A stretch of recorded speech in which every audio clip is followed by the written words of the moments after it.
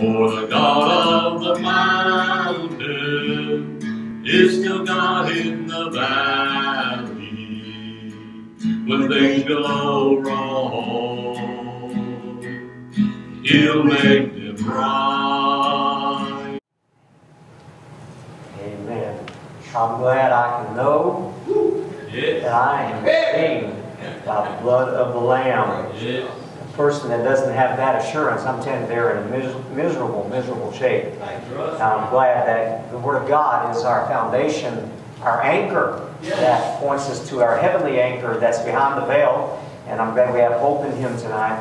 Praise His holy name. But hope you've had a good day today. So good to see all of you here tonight, and good to see Brother.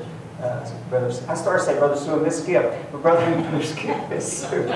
So good to see y'all. We've been praying for y'all. I'm so glad y'all are doing better, and everyone here tonight. Praise the Lord for His presence, His blessing on us all. And God's good. Well, we're going to be in the book of 2 Timothy chapter number 1 tonight. 2 Timothy chapter number 1. I want to share with you tonight. I've got 4 or 5 questions. We're only going to do 2 of them tonight. You think this is my Bible? This is actually my notes I preach from. But I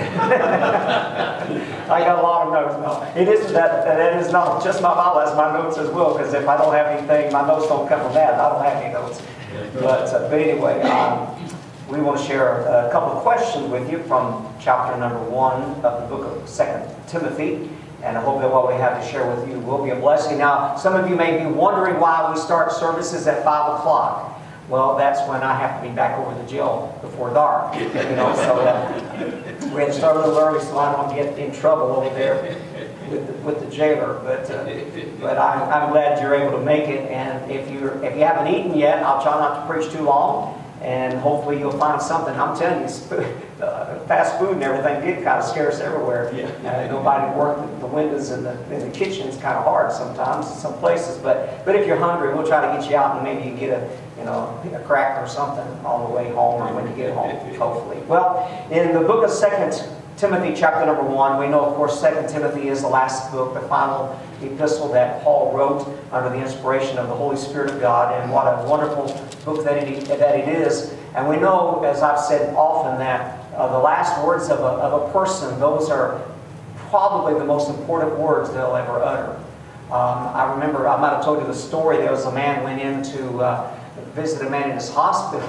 I don't know if I can tell this was a straight face, but anyway, he went to visit one of his members in the hospital, and he had tubes all over him, and so the man couldn't speak, so he was writing everything down on little notepads, and he'd hand it to the person. They'd read what he said. So the preacher went up to visit him, and the man was writing something, and he passed away. And the man just didn't even read the note. He just stuck the note in his pocket. And when he was doing the man's funeral, he remembered he had that same suit on. He wore to the hospital. And he said, I got Brother Joe's final words right here in my pocket. And he said, he took it out and said, I want to read this at his funeral. He says, you're standing on my oxygen tube. So sometimes the final words you speak are usually very important. very, very important. But that's what we have in the book of Timothy. And I want to look at some things that Paul said to Timothy and form or pose a question out of the things that we have here. Let me read you a verse of Scripture, Matthew chapter 26, verse 31. Then said Jesus unto them, all ye shall be offended because of me this night, for it is written, I will smite the shepherd, and the sheep of the flock shall be scattered abroad. Verse number 33, Peter answered and said unto him, though all men shall be offended because of thee, yet will I never be offended. Verse 34, Jesus said unto him, verily I say unto thee, that this night before the cock crow thou shalt deny me thrice. Peter said unto him, though I should die with thee, yet will I not, though I should die with thee, yet will I not deny thee. Likewise also said all the disciples. Now before I read my text, let's go to the Lord in prayer. Father, I pray that you'd help us tonight to be able to share something that will be a help to someone in this day in which we live. The dark days, I believe they're dark just before the coming of the Son of Man. when that Son of Righteousness shall appear. I pray you help us, Father, to examine our own hearts, to see where we are in our strength, in our spirituality, in our walk with God, our fellowship with the Lord Jesus Christ. And please help us to be what we should be, that we might be right with you before you come, that you might find us busy, faithful to you. In Jesus' name we pray. Amen and amen. If you look with me in verse number 1, actually we're going to be preaching tonight, and Lord willing tomorrow night. We're going to be preaching out of verses 1 to verse number 1 down to verse number 13. But we're going to be looking at these verses in reverse order. So we're going to read verse number 9 down to verse number 13 tonight for our text and share with you some thoughts. Who has saved us and called us with a holy calling, not according to our works, but according to His own purpose and grace, which was given us in Christ Jesus before the world began, but is now made manifest by the appearing of our Savior Jesus Christ, who hath abolished death and hath brought life and immortality to light. I love that. He brought it to light. He exposed it. It appeared. It came about through the gospel, whereunto I am appointed a preacher and an apostle and a teacher of the Gentiles, for the which cause I also suffer these things. Nevertheless, I am not ashamed, for I know whom I have believed, and am persuaded that He is able to keep that which I have committed unto Him against that day.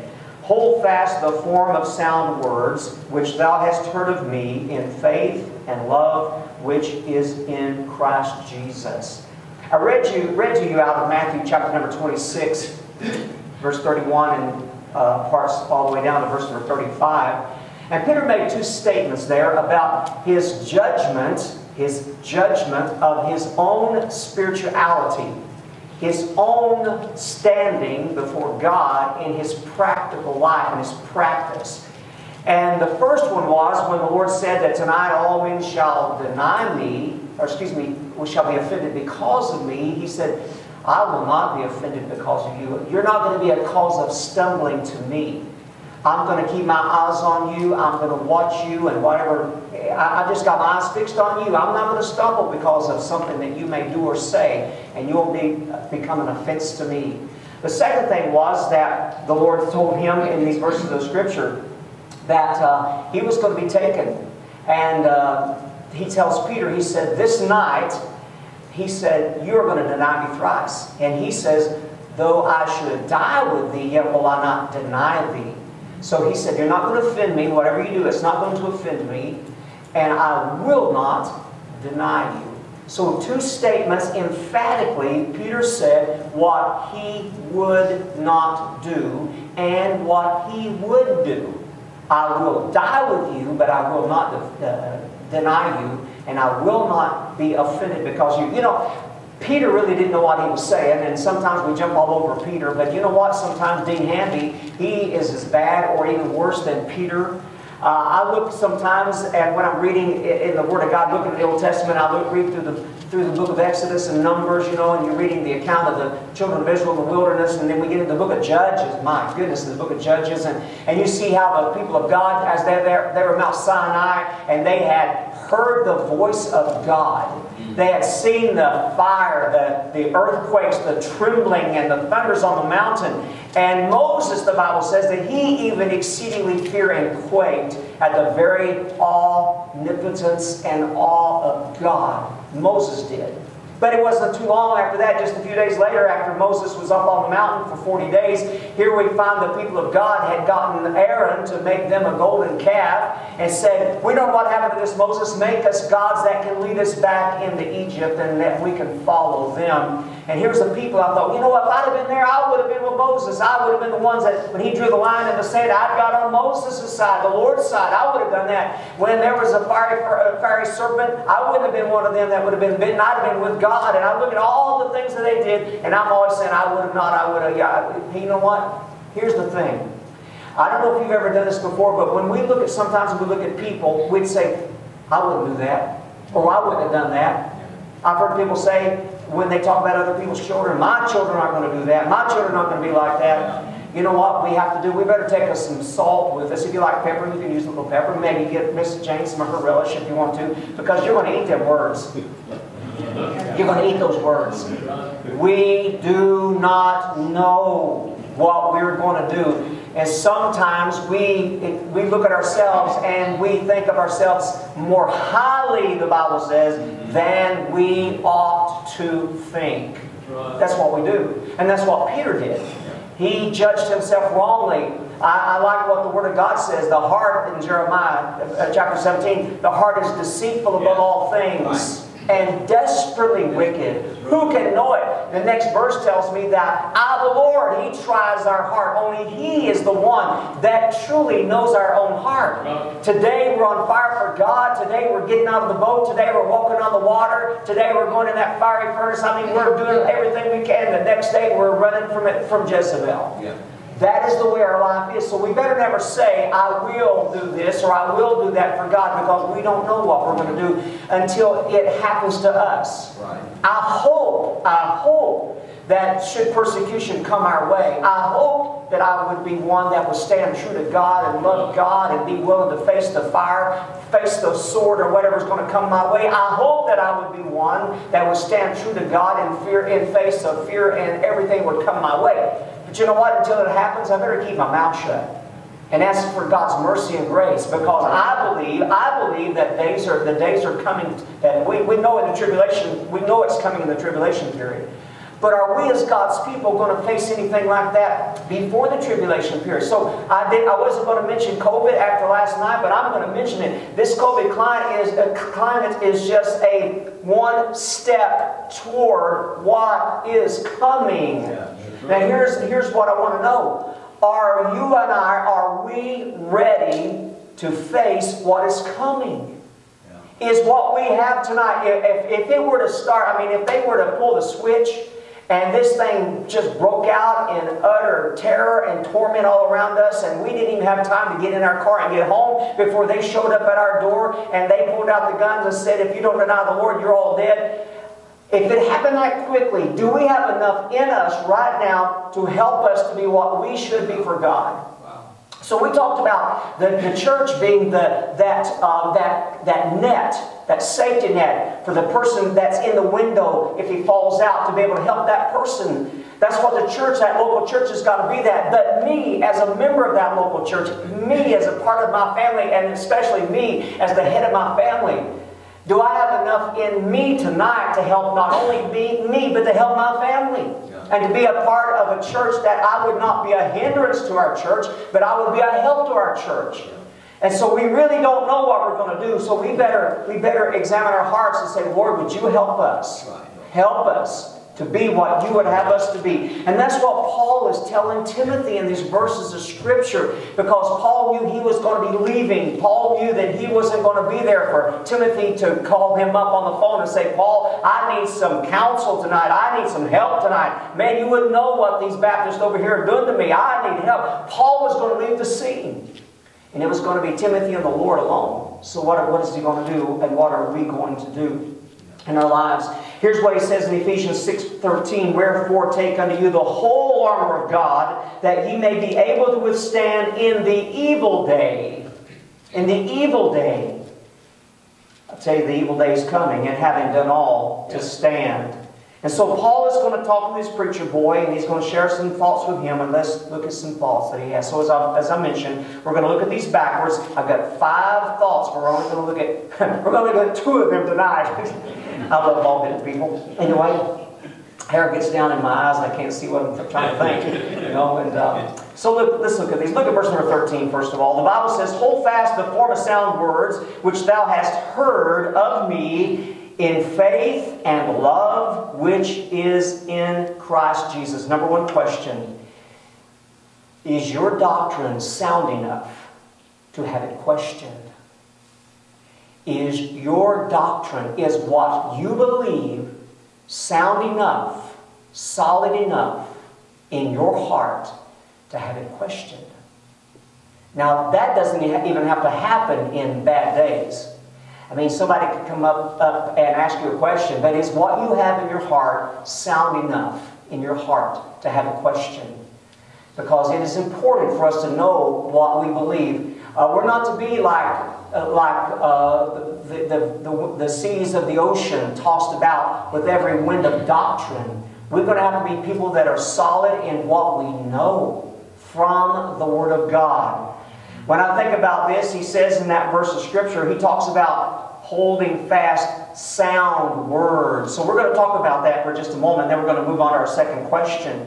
Can I talk to you about sound words for just a moment? Do you know what I believe about the Word of God? The Word of God is the only Word that is worth trusting. Amen. The only Word, the only book, this Word of God, this King James Bible is the only book that is worth us trusting. You can read, we got internet now. Years ago, didn't have internet, and there were a lot more books that people did read, just reading books. People go to the internet for everything. I mean, if you want to self-diagnose, if you've got brain cancer, just go online and you can find out how to operate on yourself if you want to. Anything and everything is online. I'm telling you right now. And you know what? Most people take it as the gospel truth. But can I tell you, if you want to have something that you truly can trust, that you can lay down and know that what it said today, it's going to say the same thing tomorrow. It is the infallible, inerrant, inspired Word of God. Word of God. Look what it says. Hold fast the form of sound words. I love this word form. Can I talk to you about that for just a moment? That word form, F-O-R-M, it literally means a sketch. A sketch. Now remember, they didn't have cameras where they could take a picture of whatever, but they could sketch things, they could draw things out. Can I tell you, when I thought about that as I was looking at that word today, I began to think about the Word of God. This Bible did not fall out of heaven to men. Even the 10 Commandments that were given to Moses, they didn't fall out of heaven to Moses. They were tables, the first set, there were 2 sets. The first set of the 10 Commandments, God took those out of a stone on earth. He cut them out of the mountain, and He wrote on those first tables the Word of God, the law, the 10 Commandments. The second set, after Moses wrote the first set, the second set, God told Moses to carve out the stones, bring them to Him. And the second set, again, God wrote on them. They didn't fall out of heaven. This Bible that we have today, the Word of God, as it was given to men in the first book of the Bible that was ever written, and all the way down to the book of the Revelation, it didn't fall out of heaven. It was revealed by inspiration of God. And I think about the sketch. They will look at something and they would sketch it. They would draw it. They would paint it. They were putting the literal, on a piece of paper. Can I tell you what we have tonight? We have the exact image. If you were to go to heaven tonight, you know what you're going to find? You're going to find what we got in our hands. I don't know if it's in English or what it is, but we have the same exact Word of God today that was pinned down for me and for you, and that is laid out in heaven. The Word of God. I can put my trust in. He says in that verse of Scripture, hold fast the form of sound words. When I think about the word inspiration, think about this. The word inspiration that we find in 2 Timothy chapter number 3, verse number 16, inspiration, it literally means God breathed. You have a form of a man laying on the ground. His name was Adam.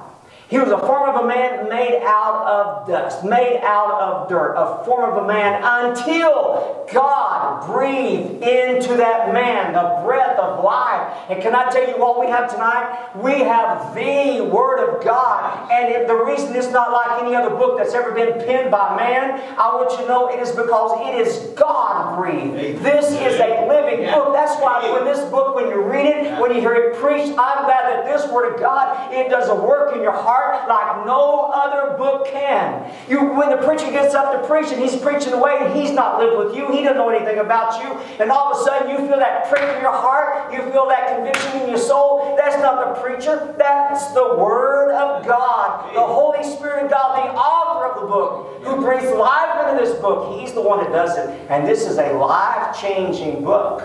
This book, God breathed. It is the very breath of God. It is the very life of God. Think about it. This book is the written image of the Lord Jesus Christ. He, the Word of God in heaven, has given us the Word of God on earth. And this is the life of God that we have, to be able to hold in our hands, to take with us, read it, to love it, to study it. We can trust this book. Second of all, look what he says again. Hold fast the form of sound words. Look at the words hold fast or holding fast. This word holding fast or hold fast, it literally means to keep a grip on. Now, there's some people think that we've got to do something to protect this Bible from, let me stop right there. We are to take care of our Bible. We need to, this is God's holy word, by the way. Hey. I don't think we ought to sling it around, and I'm very careful not to lay anything on my Bible. This is God's holy word. Now, let me tell you something.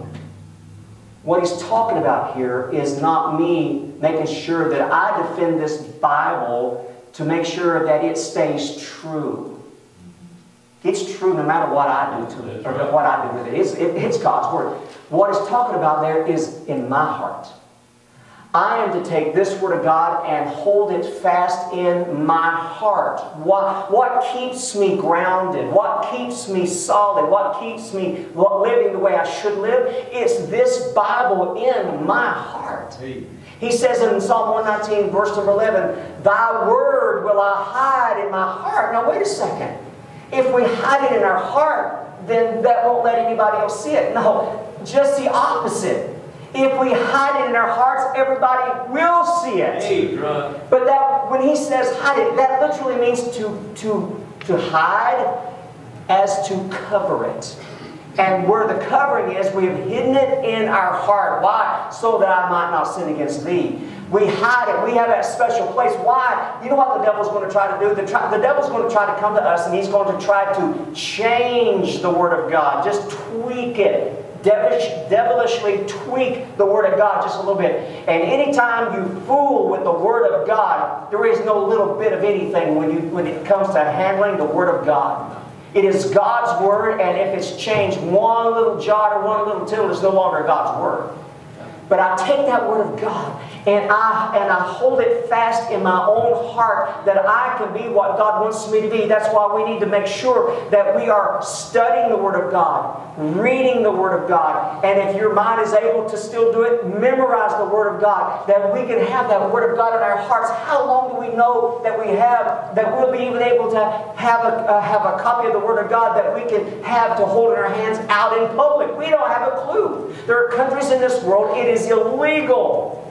Even though people still do it, but it is illegal for a person to have a copy of the Word of God. In Canada, our country to the north, where our son is a missionary, our country to the north, this is called the hate book, declared by the Parliament of Canada. Why? Because it teaches, preaches, condemns homosexuality.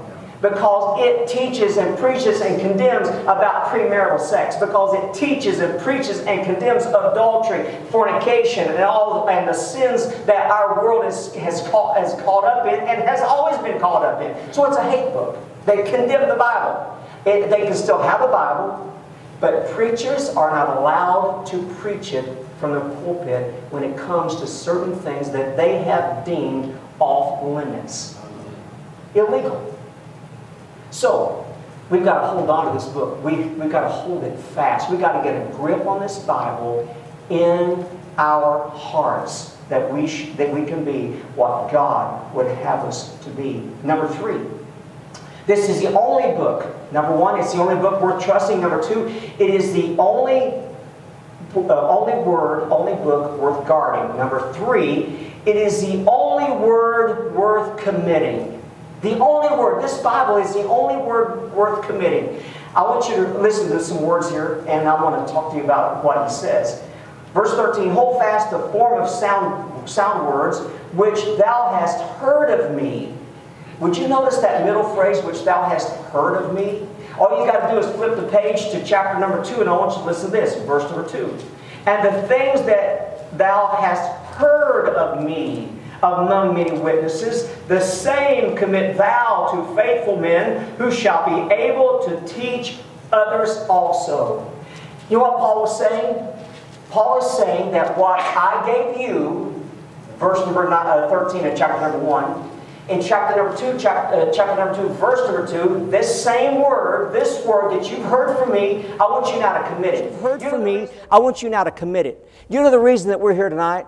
You know the reason you heard the gospel when you heard the gospel? You know the reason you're saved? You know the reason we have this Bible is because Paul gave to Timothy a charge to commit it to faithful men. You know what Timothy did? He committed it to faithful men. Those faithful men committed to other faithful men. And we are here tonight because down the line, years and years and centuries and a couple thousand years ago, all the way back yonder, people have been faithful to keep that Word of God going and committing. And this is the only book that is worth committing. You ever heard of a man by the name of Voltaire? He was a French philosopher. He was an atheist. He was an anti-God, anti-Bible man. And he said the Bible will be extinct before he dies. You know what? They made his house later on. They used it as a place to store Bibles. God has a wonderful sense of humor, you know. But, and there are people today that read Voltaire. There are people that read Darwin. There are people that read all these philosophers, you know, all these people that have been around for centuries and centuries and millennia. But this book is the only one worth committing to commit to our children. You know, the first verse Karen and I taught our children, it was not John 3:16. You know what we taught our children? Children, obey your parents in the Lord, for this is right. That's what we taught. Verse of Scripture we ever taught our kids was that verse of Scripture. We knew that if they weren't going to honor us, they weren't going to honor God. And then what later on we taught them John 3:16. We wanted to commit to our children this book. This book. It's the only one that is worth anything to commit to anybody, to pass it on, to pass it on. Our grandson's getting married. Joshua's getting married this Saturday, and if the Lord allows them to have children, I want Joshua to do the same thing. I want all my grandchildren to do the same thing, to commit it to their children and others that are faithfully willing to take the Word of God. It is a book, the only book that is worth committing. Worth committing. Number 4, this is the only book, the only word that is worth sharing. That's worth sharing. Look what he says again in verse number 13. Which thou hast heard of me in faith and love, which is in Christ Jesus. You know what we got? We got a world that if you don't do it, then you're going to be killed. Do you know how the Muslims took over? They took over by the sword. There are Muslims today in Africa. We were missionaries in Africa. At that time in Ivory Coast, there was about 35% population Muslim. Now it's pushing 50% population Muslim. And they are staunch. I mean, they are radical for the Islamic faith. They're radical. I didn't think they were because when we were there wasn't any problems going on, but they got radical real quick later on. When Jason was there, they almost died in a civil war over there. They got radical real quick. But let me tell you something. Do you know why they are Muslims, those Africans there? They're not from Saudi Arabia. Most of them never been to Mecca. The Muslims came in from the Middle East, from Saudi Arabia, and these places. They came in, and they came into the part of Africa where Ivory Coast and all these other places are, and at the point of a sword and a spear, forced these people today, their ancestors, to become Muslim, or they were going to die. Well, what they had, you know, when we were over there, we could give people, I had one time I ever had anybody to take a tract and throw it down one time. You give them a tract, they take a tract. Because it didn't bother them to add Jesus with whatever else they had. I mean, they had all their things. They'll just add Jesus to that. So it didn't bother them to add Jesus. Over there, the Muslims in Africa, do you know what they wear? They have these amulets. They have these bracelets and these necklaces and stuff that are ancient witchcraft practices. They have a marabout. That is a Muslim witch doctor. All they have done is assimilated what the Muslims taught with what they already had, and they had no problem with it. But when it comes to the gospel of the Lord Jesus Christ, it is Him and Him alone. You don't join Him with anything else or anybody else or any other doctrine. Can I just use a word that we see on the back of cars and stuff that's made out of these religious symbols? He does not tolerate His glory going to another. Never, never. But I want you to notice what He said. What I gave you, I gave it to you in faith and in love. We don't force anyone to get saved, nor can we force. God works by the will of that individual. But it's worth sharing. Because if a religion comes to town, let's just use Baptist. If the Baptists come to town and we force everybody to become a Baptist, they are no better off. Matter of fact, they're worse off, just like the Jewish proselytes, they're worse off than they were before. Because they've got a false hope. Because let me tell you something, Baptists have nothing in ourselves. We have nothing. But it's the gospel. If the Baptists don't preach the gospel, they need to go out of business. If we've just become a social club, we might as well shut the doors and go home because we are blaspheming the name of Christ. Unless we preach the gospel. Paul said, God forbid. It was against everything that Paul stood for if he didn't preach the gospel. The gospel, it's the only Bible you can share. The only word you can share is this book. Because it is a life-changing book. Life-changing. Just like the Passover.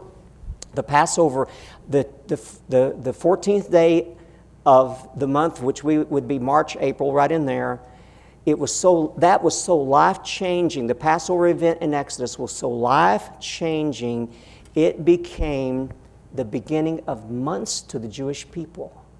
The beginning of months. When I was saved, my life began August the 1st, 1971. Radical. I'm a radical. I have been radically changed by the gospel of the Lord Jesus Christ. I love it when Peter, he was questioned by the Sanhedrin court in Acts chapter number 4. Chapter number 3, he was preaching in the temple. Chapter number 3, they got Peter and John and they hauled them off to their little jail. Chapter number 4, they bring them out to that great council of elders of the Jewish people. Just a few months before the Lord Jesus was there, before that same council, they had condemned him to death. Before that same council, as the Lord Jesus was there, we see Peter standing in the alcove out just outside. And as they had condemned the Lord to death, so they had brought fear into the heart. Now, Peter wasn't even standing before him. He was out there on the other side of the door. John was inside, but not Peter. But they wielded so much power that in Peter's mind, they had brought down. You hear people talk about, hey, we're going to bring him down, you know. We're going to bring whoever down. They brought the Messiah down. That's how much power they had in the mind of Peter. He saw it happen right before his eyes. They took him away. They hauled him off. And let me tell you how bad it was in his heart, the fear, how bad it was in his heart. When he had said in chapter 26 of the book of Matthew, I will never deny you, I will never deny thee. He denied the Lord not before that body of elders that had just condemned the Lord, and that was in the process of condemning the Lord. He denied him 3 times. One of those times, twice maybe, but one of those times was to a young maiden girl. That's how bad it was, the fear that he had in his heart. Now, look what happened after the day of Pentecost. Here he's standing before that same body of men, and they're questioning, who gave you this right to do what you did? Where do you get this power? Who gave you the authority to do what you're doing? He's standing before the earthly authority of the Jewish people. These men had the authority to do and say and whatever went on in that nation. They had the power. None of them gave him the power, so who in the world gave you the power? Oh, let me tell you what he did. That one just a few months before he had denied, he stood there and he began to preach Jesus. And he said, neither is there salvation in any other. For there is none other name under heaven given among men whereby we must be saved. And boy, they looked at these 2 dummies. They looked at these 2 uneducated men. They came from the hills of Tennessee. And they took knowledge of them. Even though they were ignorant and unlearned men, they took knowledge of them that they had been with Jesus. This word, hold fast this word, that we can share in love and in faith because we have been with Jesus. That's how we can do it. Number two, my second question. Number one, is your doctrine sound enough to have it questioned? If you stand this book, God can help you to have that strong doctrine in your heart. Number two, let me get to my points. I didn't even get all that point. You're going to say amen to that. I didn't even finish all of point number one. Number two, is your calling sure enough to have it challenged? Is your calling sure enough to have it challenged? He says in verse number 9, who have saved us and called us with an holy calling, not according to our works, but according to His own purpose and grace, which was given us in Christ Jesus before the world began. I don't have time to get into verse number 10, 11, and 12. But let me just say something about the calling before I get into what I want to... I want to say something about the calling before I get into what I want to say about the calling.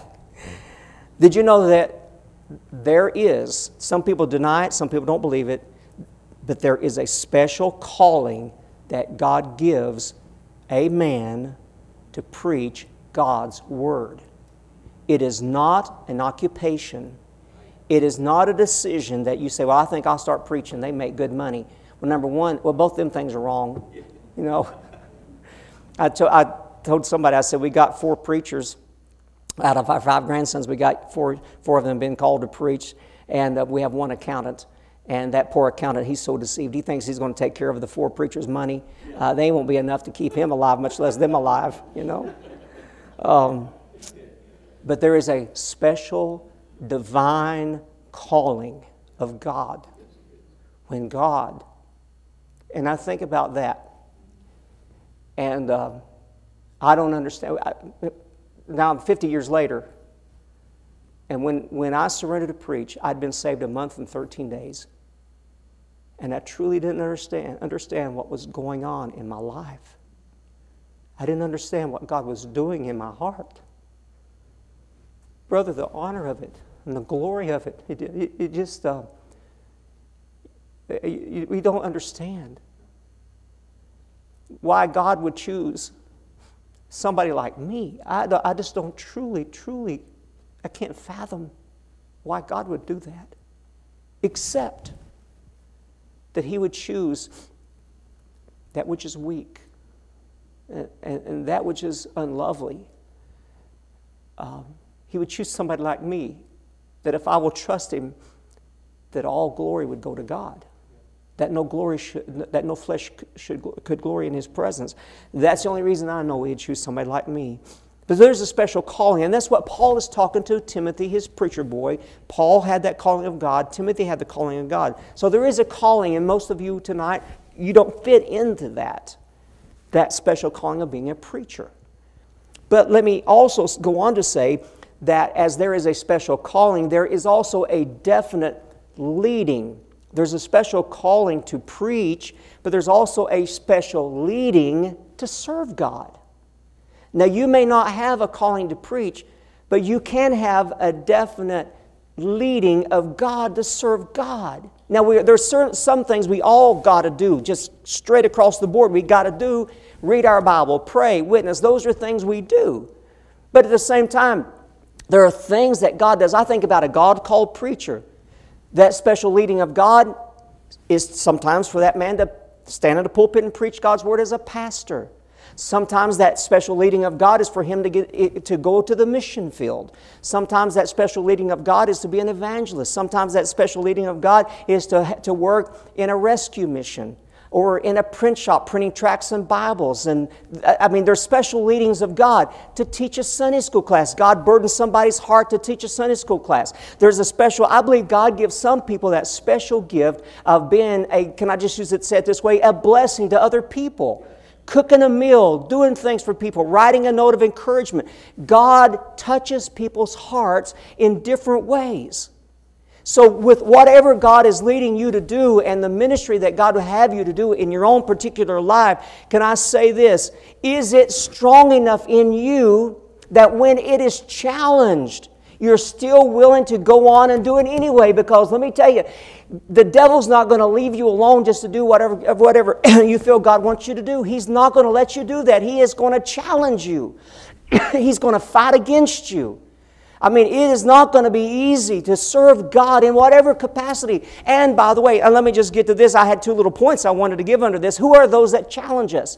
I think about Moses had that great calling of God to go down in Egypt and lead the people of God out of Egypt. He called Aaron to be that high priest. And here, while they're out there in the book of Numbers, they're out there in the wilderness because of the penalty of their sin. Here we have a man by the name of Korah. He comes up with Dathan and Abiram, and they're challenging Moses and Aaron. Now remember, Korah is of the tribe of Levi. He was a Levite. He had a special calling of God as a Levite to help the priest. But you know what the problem was? You know where the problem comes when people challenge us? People challenge you. The word is jealousy, period. Why? 2 things. Number 1, they think the job that they have is too little for them. They want the big job. The second thing is they think that you're too little for the big job that you got. And that's what happened with Moses and Korah. Korah was a Levite. I don't like my little job I got. I don't like it. I want the big job. I want to be able to meet with God. And I want to be able to go into the tabernacle. I want to hear the voice of God. And I want all, that. Can I tell you, whatever God tells me to do, it is special. And it's right. And it fits me to whatever God wants me to be and to do. It is just exactly to fit me. And if I try to take anybody else's job, let me tell you, I think about Miss Jane back there. If I were to make a jar of pickle relish, that person that ate it would be dead by morning. I ain't kidding. I'll tell you. If they wasn't dead, they'd wish they were dead. You know? What we have to do. God gave it to us to do. And if God wants me to do it, He doesn't want anybody else to do it. It's my job.